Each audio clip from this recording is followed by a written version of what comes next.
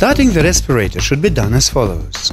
Remove the helmet, stretch the headset and put it on the head.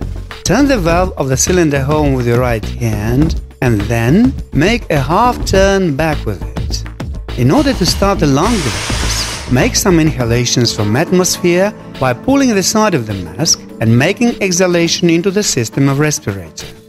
If the lung automatic device hasn't started, then squeeze the exhaust hose by hand and make inhalation out of respirator system and make exhalation into atmosphere.